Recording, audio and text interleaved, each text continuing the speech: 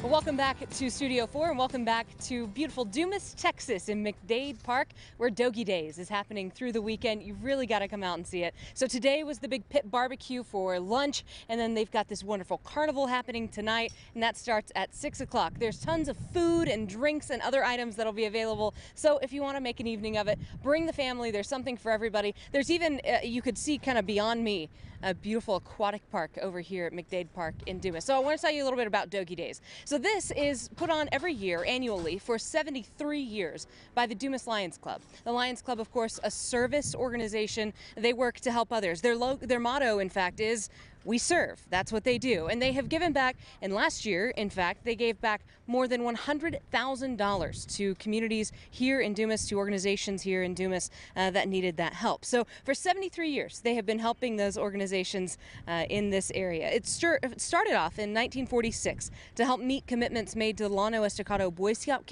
Council and to help the Don Harrington Ranch Home for Scouting in Amarillo. It evolved, you may remember this, some of us will remember this, into the Dumas Annual Old Settlers Reunion and Rodeo. Y'all remember that name? I do.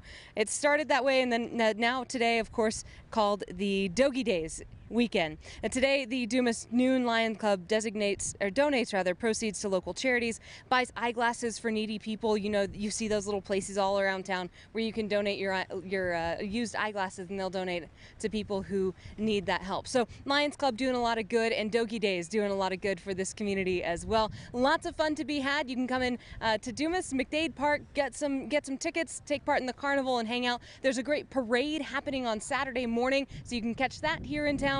And on Saturday evening, it's going to culminate with the raffling off of a great Jeep, a brand new Jeep Wrangler. You can go to our website, myhighplains.com, for more information on how to get tickets for that, more ticketing information, schedule for the parade, and all of that as well, myhighplains.com right now. But